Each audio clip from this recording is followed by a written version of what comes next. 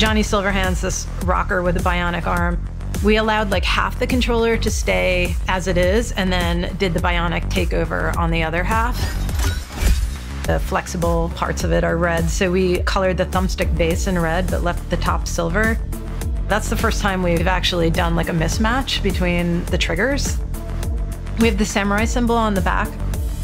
No future scratched into the gray side of this controller. I think people are going to be pretty surprised by it because it's so different from anything we've ever done before. I can't wait to launch it.